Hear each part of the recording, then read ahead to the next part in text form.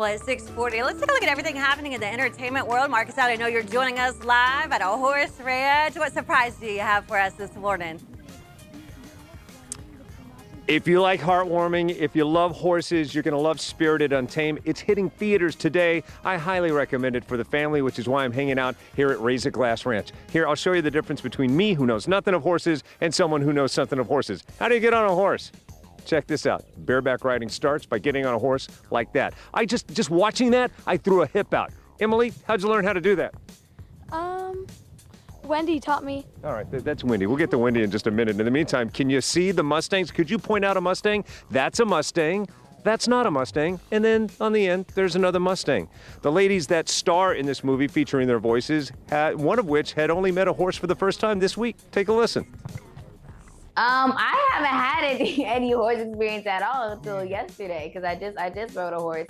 But I mean, no, from being from Texas, you would expect me to have ridden a horse before, yeah. But no, I barely even pet a horse. For sure. Yeah. I wouldn't say I'm a professional horse rider by any means. I do love horses though, and my goal is to have a little ranch with horses and dogs living together in harmony.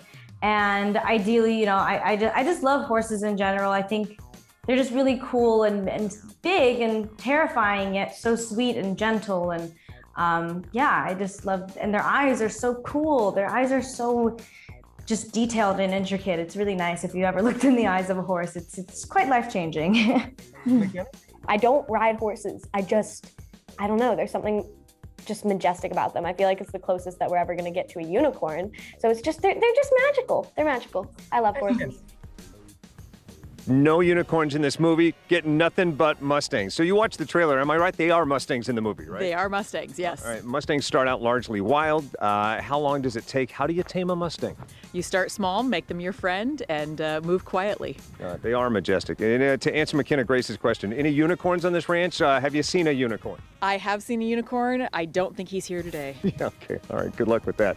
The movie opens today in theaters everywhere. These young ladies also volunteer for a great organization, so the movie, Spirited Untamed, wants to give them all of this awesome stuff, including t-shirts for all of you guys, loom kits for all of you guys, and bracelets for all of you guys.